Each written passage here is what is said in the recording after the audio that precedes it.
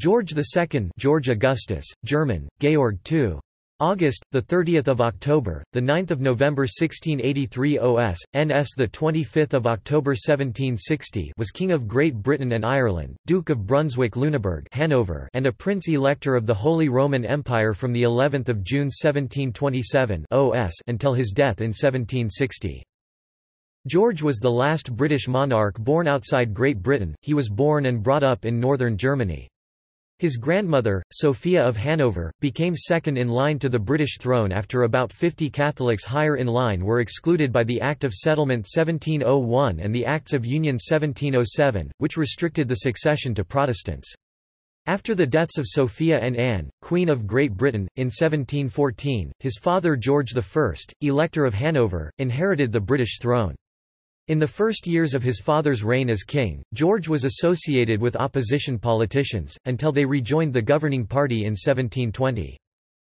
As king from 1727, George exercised little control over British domestic policy, which was largely controlled by the Parliament of Great Britain. As elector, he spent 12 summers in Hanover, where he had more direct control over government policy. He had a difficult relationship with his eldest son, Frederick, who supported the parliamentary opposition. During the War of the Austrian Succession, George participated at the Battle of Dettingen in 1743, and thus became the last British monarch to lead an army in battle. In 1745, supporters of the Catholic claimant to the British throne, James Francis Edward Stuart, the Old Pretender, led by James's son Charles Edward Stuart, the Young Pretender, or Bonnie Prince Charlie, attempted and failed to depose George in the last of the Jacobite rebellions. Frederick died unexpectedly in 1751, 9 years before his father, so George II was ultimately succeeded by his grandson, George III. For 2 centuries after George II's death, history tended to view him with disdain, concentrating on his mistresses, short temper, and boorishness. Since then, most scholars have reassessed his legacy and conclude that he held and exercised influence in foreign policy and military appointments.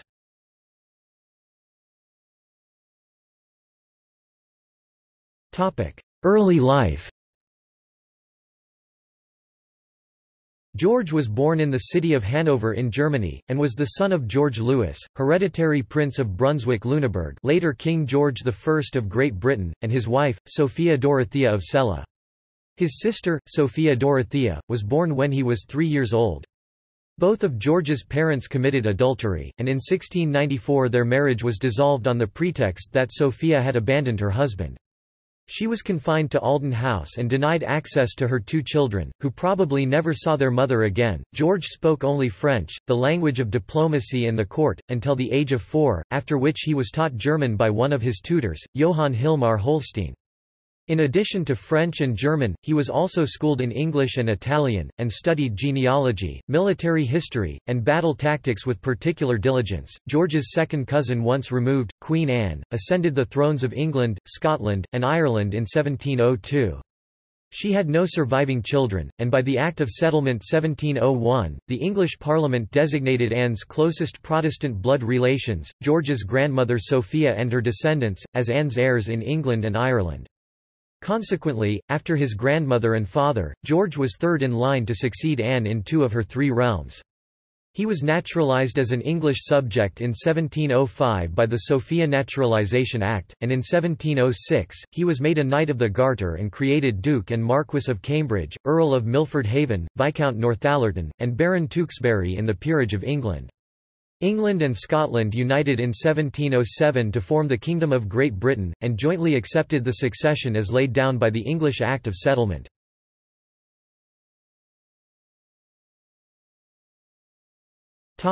Marriage. George's father did not want his son to enter into a loveless arranged marriage as he had, and wanted him to have the opportunity of meeting his bride before any formal arrangements were made. Negotiations from 1702 for the hand of Princess Hedvig Sophia of Sweden, Dowager Duchess and Regent of Holstein-Gottorp, came to nothing.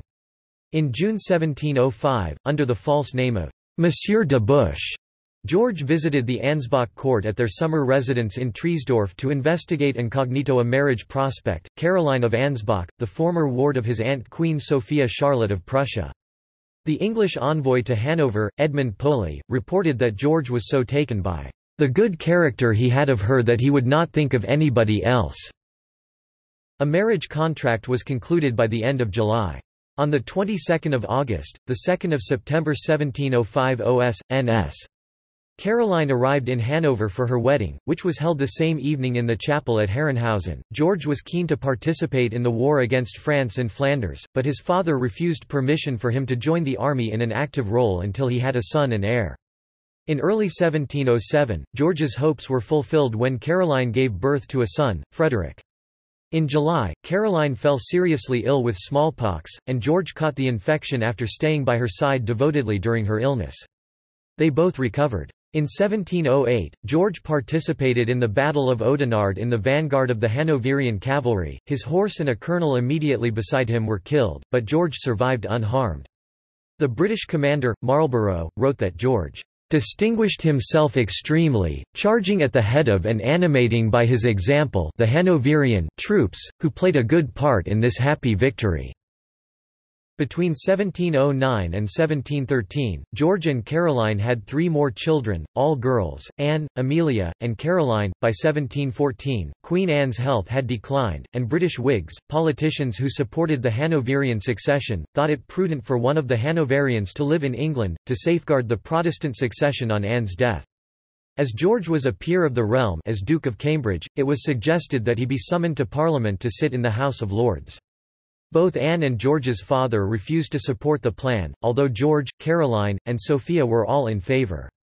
George did not go. Within the year, both Sophia and Anne were dead, and George's father was king.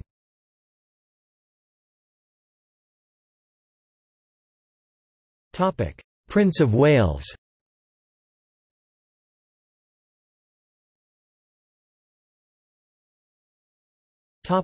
Quarrel with the king. George and his father sailed for England from The Hague on 27 September 1714 and arrived at Greenwich 2 days later. The following day, they formally entered London in a ceremonial procession. George was given the title of Prince of Wales. Caroline followed her husband to Britain in October with their daughters, while Frederick remained in Hanover to be brought up by private tutors.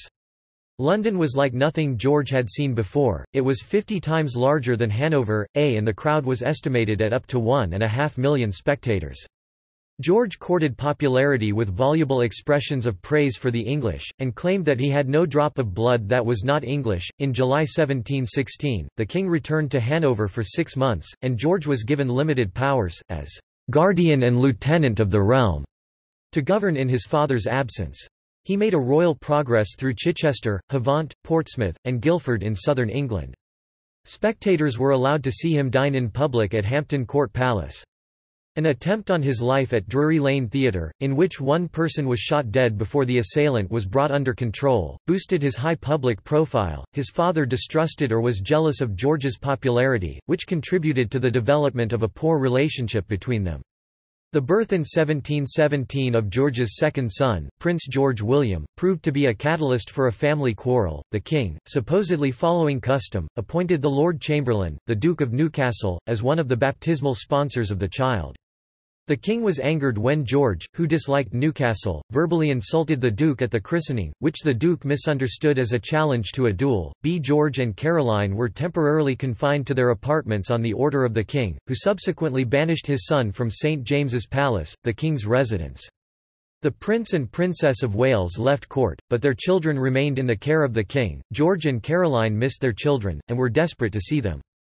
On one occasion, they secretly visited the palace without the approval of the king. Caroline fainted and George cried like a child. The king partially relented and permitted them to visit once a week, though he later allowed Caroline unconditional access. The following February, George William died, with his father by his side.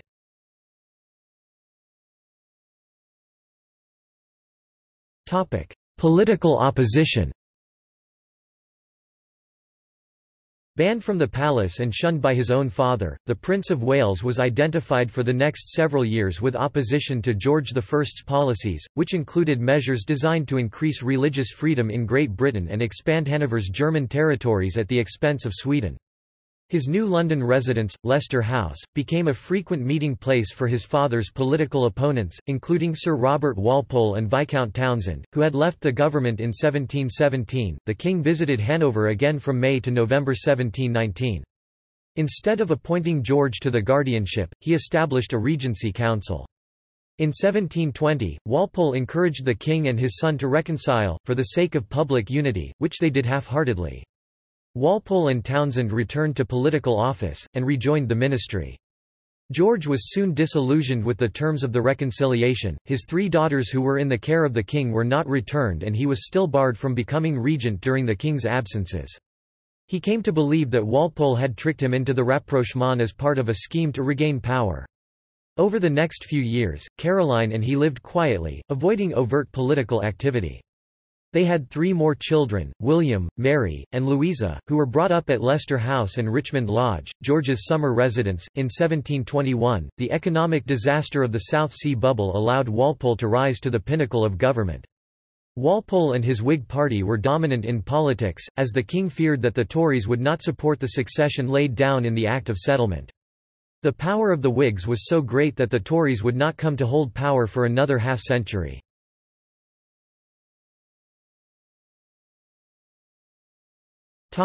Early reign. George I died on 11/22 June 1727 during one of his visits to Hanover, and George II succeeded him as king and elector at the age of 43. The new king decided not to travel to Germany for his father's funeral, which far from bringing criticism led to praise from the English who considered it proof of his fondness for England. He suppressed his father's will because it attempted to split the Hanoverian succession between George II's future grandsons rather than vest all the domains both in Britain and Hanover in a single person. Both British and Hanoverian ministers considered the will unlawful, as George I did not have the legal power to determine the succession personally. Critics supposed that George II hid the will to avoid paying out his father's legacies. George II was crowned at Westminster Abbey on 11/22 October 1727.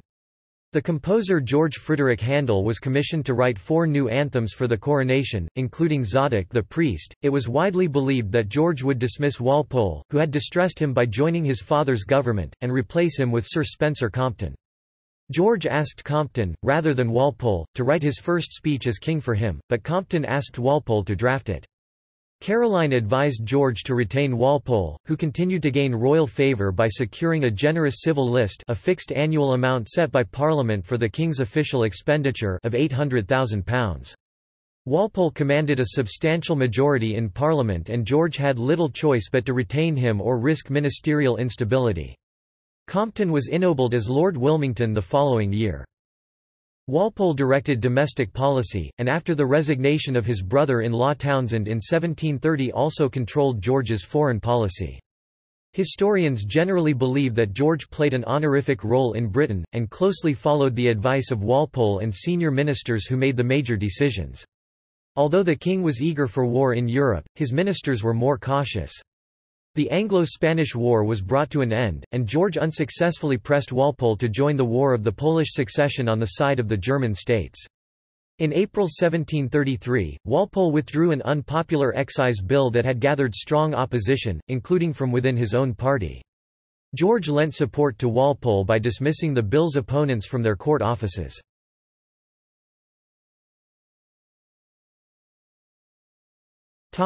Family problems.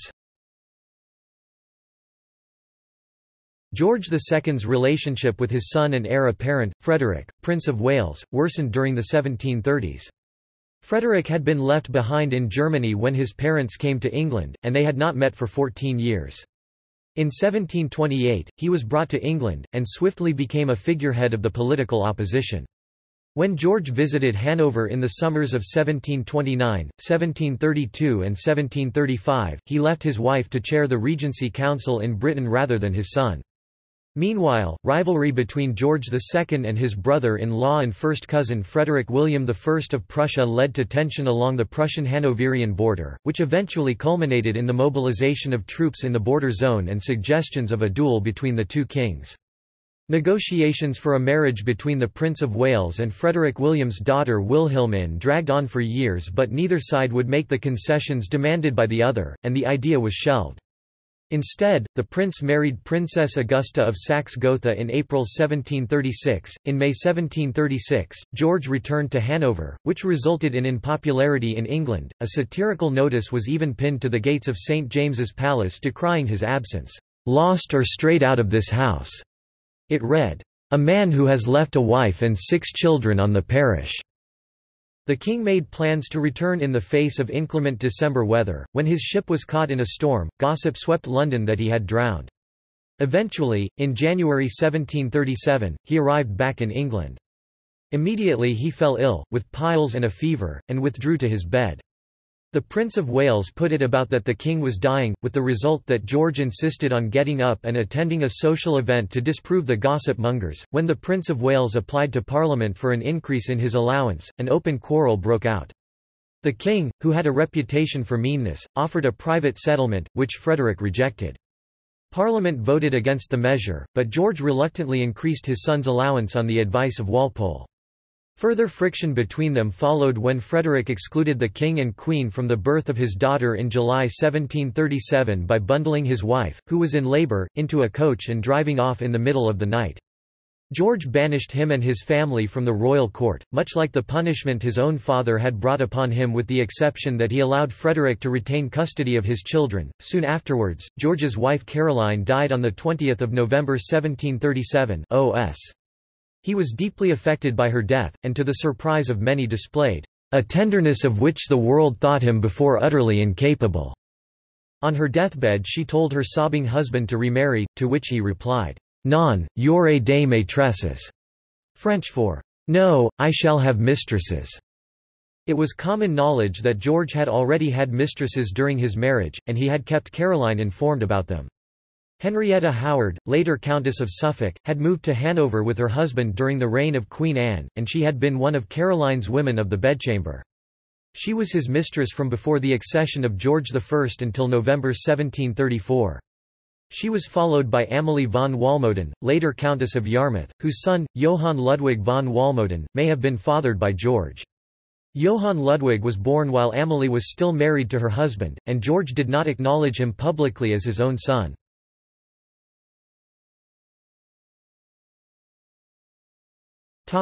War and rebellion. Against Walpole's wishes, but to George's delight, Britain reopened hostilities with Spain in 1739. Britain's conflict with Spain, the War of Jenkins' Ear, became part of the War of the Austrian Succession when a major European dispute broke out upon the death of Holy Roman Emperor Charles VI in 1740. At issue was the right of Charles's daughter, Maria Theresa, to succeed to his Austrian dominions. George spent the summers of 1740 and 1741 in Hanover, where he was more able to intervene directly in European diplomatic affairs in his capacity as elector. Prince Frederick campaigned actively for the opposition in the British general election of 1741, and Walpole was unable to secure a stable majority. Walpole attempted to buy off the prince with the promise of an increased allowance and offered to pay off his debts, but Frederick refused. With his support eroded, Walpole retired in 1742 after over 20 years in office. He was replaced by Spencer Compton, Lord Wilmington, whom George had originally considered for the premiership in 1727. Lord Wilmington, however, was a figurehead. Actual power was held by others, such as Lord Carteret, George's favourite minister after Walpole. When Wilmington died in 1743, Henry Pelham took his place at the head of the government. The pro-war faction was led by Carteret, who claimed that French power would increase if Maria Theresa failed to succeed to the Austrian throne. George agreed to send 12,000 hired Hessian and Danish mercenaries to Europe, ostensibly to support Maria Theresa. Without conferring with his British ministers, George stationed them in Hanover to prevent enemy French troops from marching into the electorate.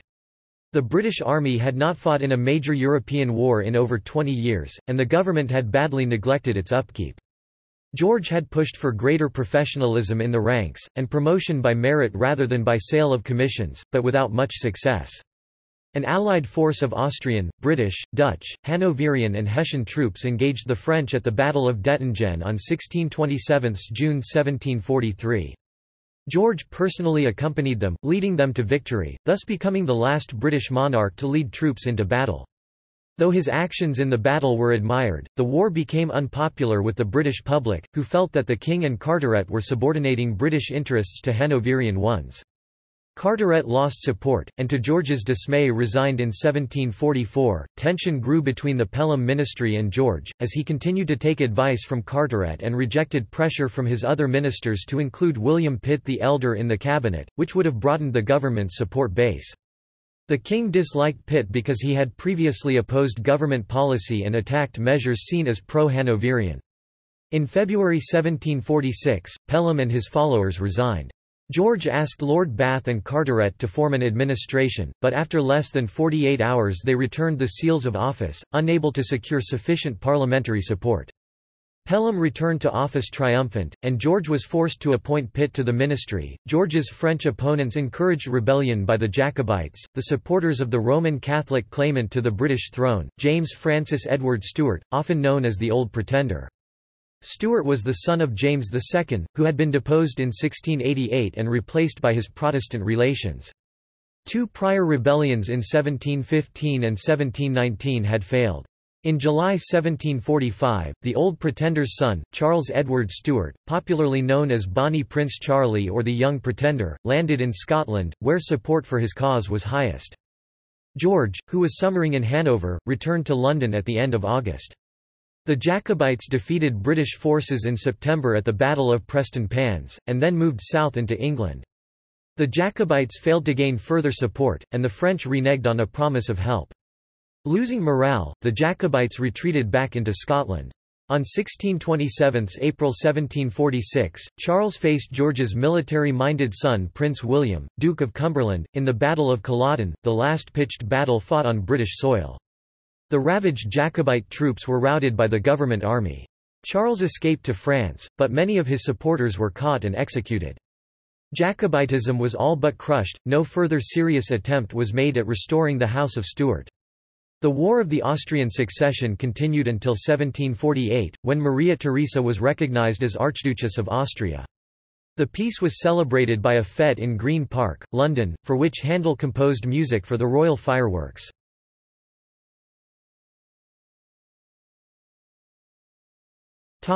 Later life.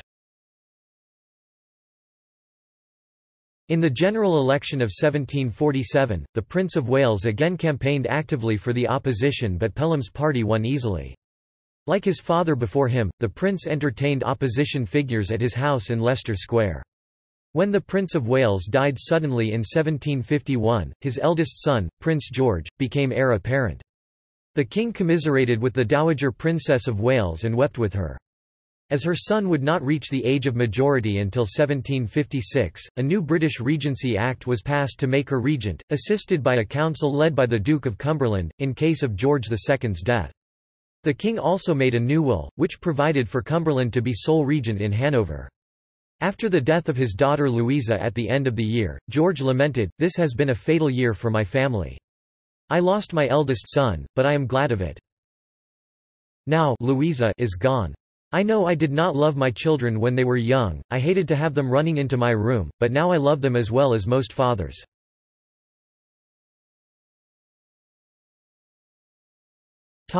7 Years' War. In 1754, Pelham died, to be succeeded by his elder brother, the Duke of Newcastle. Hostility between France and Britain, particularly over the colonization of North America, continued. Fearing a French invasion of Hanover, George aligned himself with Prussia, ruled by his nephew, Frederick the Great, the enemy of Austria. Russia and France allied with their former enemy Austria. A French invasion of the British-held island of Minorca led to the outbreak of the 7 Years' War in 1756. Public disquiet over British failures at the start of the conflict led to the resignation of Newcastle and the appointment of the Duke of Devonshire as Prime Minister and William Pitt the Elder as Secretary of State for the Southern Department. In April the following year, George dismissed Pitt, in an attempt to construct an administration more to his liking. Over the succeeding 3 months attempts to form another stable ministerial combination failed. In June, James Waldegrave, 2nd Earl Waldegrave, held the seals of office for only 4 days.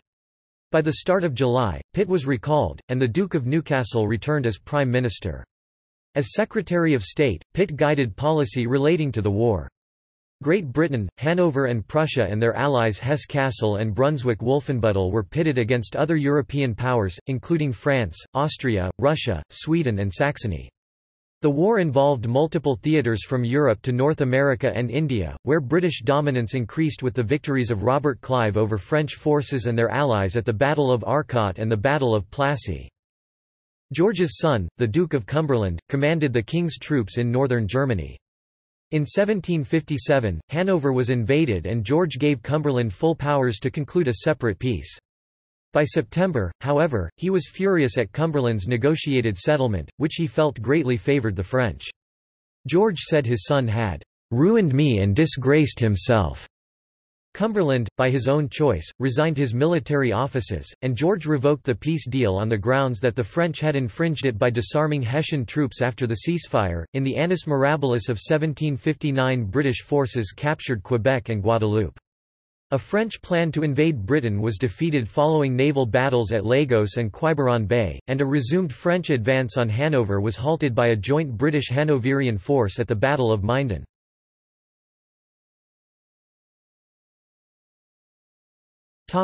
Death. By October 1760, George II was blind in one eye and hard of hearing. On the morning of 25 October, he rose as usual at 6 a.m., drank a cup of hot chocolate, and went to his close stool, alone. After a few minutes, his valet heard a loud crash and entered the room to find the king on the floor. The king was lifted into his bed, and Princess Amelia was sent for. Before she reached him, he was dead. At the age of nearly 77, he had lived longer than any of his English or British predecessors. A post-mortem revealed that the right ventricle of the king's heart had ruptured as the result of an incipient aortic aneurysm. George II was succeeded by his grandson George III, and was buried on the 11th of November in Westminster Abbey. He left instructions for the sides of his and his wife's coffins to be removed so that their remains could mingle. He is the most recent monarch to be buried in Westminster Abbey.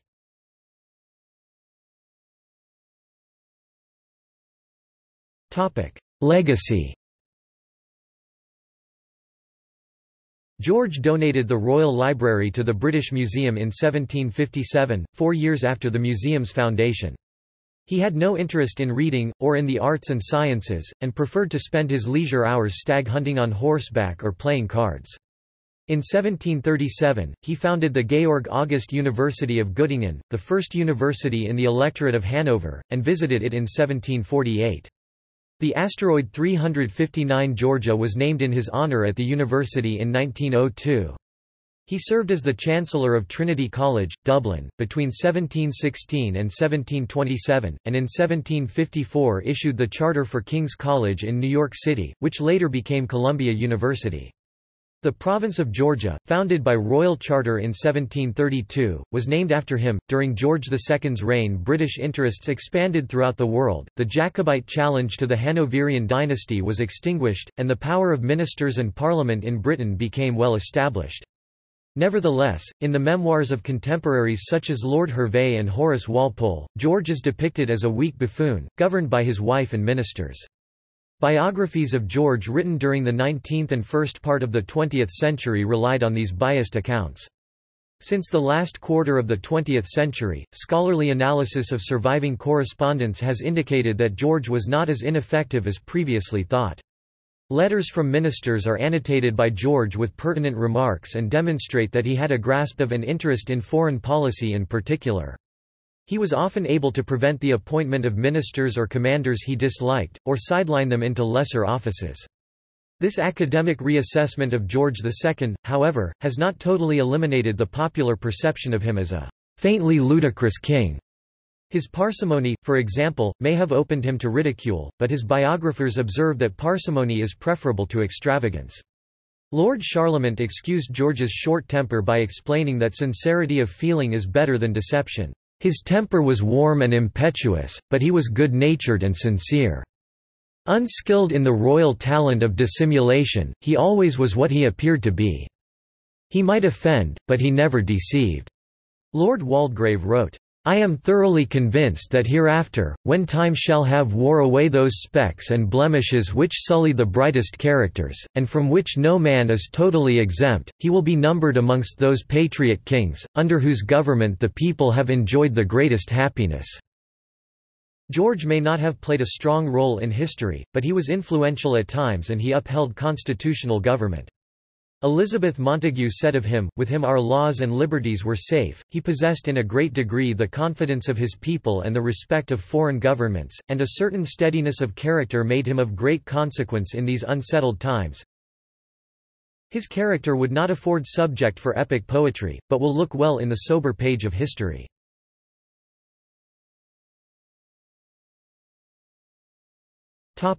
Titles, styles and arms.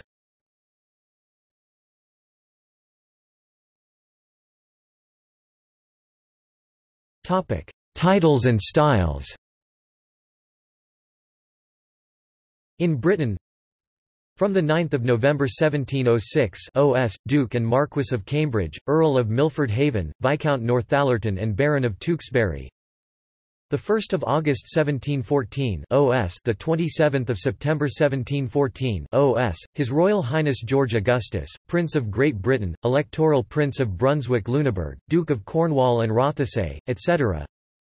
The 27th of September 1714 OS 11/22 June 1727 His Royal Highness the Prince of Wales, etc. 11/22 June 1727 to the 25th of October 1760 His Majesty the King. George II's full style was George II, by the grace of God, King of Great Britain, France and Ireland, Defender of the Faith, Duke of Brunswick-Lüneburg, Archtreasurer and Prince-Elector of the Holy Roman Empire.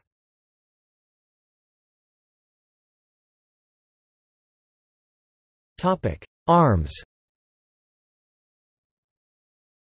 When George became Prince of Wales in 1714, he was granted the royal arms with an inescutcheon of gules plain in the Hanoverian quarter differenced overall by a label of 3 points argent. The crest included the single arched coronet of his rank.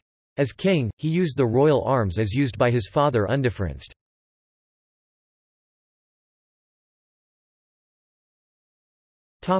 Issue. Caroline's 10 pregnancies resulted in 8 live births. 1 of their children died in infancy, and 7 lived to adulthood.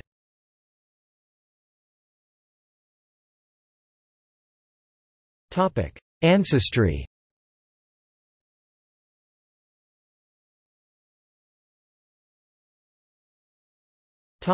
Notes. OS, NS. Over the course of George's life, 2 calendars were used, the Old-style Julian calendar and the New-style Gregorian calendar.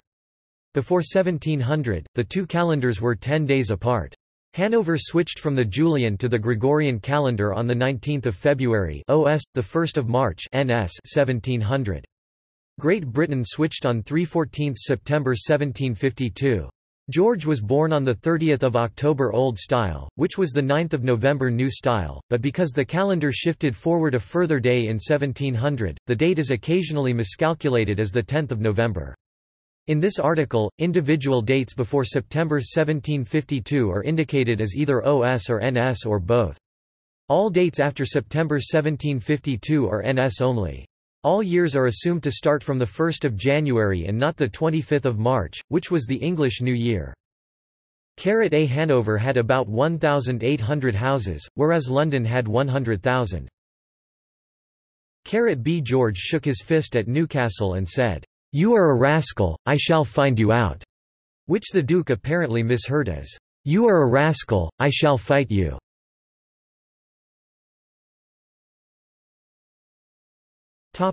Sources. Bibliography. Ashley, Mike 1998, The Mammoth Book of British Kings and Queens. London, Robinson. ISBN 1-84119-096-9. Best, Nicholas 1995, The Kings and Queens of England. London, Weidenfeld and Nicholson. ISBN 0-297-83487-8. Black, Jeremy 2001, Walpole and Power. Stroud, Gloucestershire, Sutton Publishing. ISBN 0-7509-2523-X. Black, Jeremy 2007. George II, Puppet of the Politicians? Exeter, University of Exeter Press. ISBN 978-0-85989-807-2. Cannon, John 2004. George II (1683–1760). Oxford Dictionary of National Biography, Oxford University Press, retrieved 16 August 2011. doi 10.1093. Ref. ODNB 10539. Subscription or UK Public Library membership required. Hogg, Eugene. Hogg, Émile. Bordier, Henri Léonard. 1877. La France Protestante. Paris, Sandoz et Fischbacher in French, online edition. Huberty, Michel, Giraud, Alain, Magdelaine, F. et B. 1981. L'Allemagne dynastique. Volume 3, Brunswick-Nassau-Schwarzburg. Le Perrot-sur-Marne, Giraud. ISBN 2-911138-03-9. Kilburn, Matthew 2004. Walmoden, Amélie Sophie Marianne von, Suo Juri Countess of Yarmouth 1704–1765, Oxford Dictionary of National Biography, Oxford University Press, retrieved 30 November 2012. doi 10.1093. Ref. ODNB 28579. Subscription or UK Public Library membership required. Pinches, John Harvey. Pinches, Rosemary 1974. The Royal Heraldry of England. Slough, Buckinghamshire, Holland Street Press. ISBN 0-900455-25-X. Thompson, Andrew C. 2011. George II, King and Elector. New Haven and London, Yale University Press. ISBN 978-0-300-11892-6. Trench, Charles Chevenix 1975. George II. London, Allen Lane. ISBN 0-7139-0481-X. Van der Kist, John 1997. George II and Queen Caroline. Stroud, Gloucestershire, Sutton Publishing. ISBN 0-7509-1321-5. Weir, Alison 1996. Britain's Royal Families, The Complete Genealogy. London, Random House. ISBN 0-7126-74489-9. Further reading. Boltman, William A. 1966. Early Hanoverian England 1714–1760. Some Recent Writings in Elizabeth Chapin Ferber, ed. Changing Views on British History, Essays on Historical Writing since 1939. Harvard University Press, pp. 181–205. Dickinson, Harry T., introduced by A. L. Rose 1973. Walpole and the Whig Supremacy. London, The English Universities Press. ISBN 0-340-11515-7. Hervé, John Hervé Baron 1931. Some Materials Towards Memoirs of the Reign of King George II. Ayr and Spottiswoode Marshall, Dorothy 1962. 18th-century England 1714–1784. Robertson, Charles Grant 1911. England under the Hanoverians. London, Methuen Smith, Hannah 2005. The Court in England, 1714–1760, A Declining Political Institution, History 90 297, 23–41. Smith, Hannah 2006. Georgian Monarchy, Politics and Culture, 1714–1760. Cambridge University Press. Williams, Basil, revised by C. H. Stewart 1962. The Whig Supremacy 1714–1760. 2nd edition. Oxford, Oxford University Press.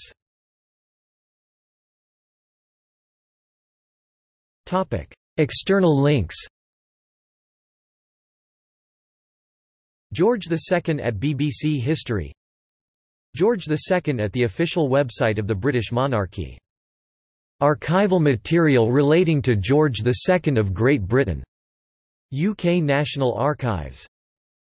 Portraits of King George II at the National Portrait Gallery, London.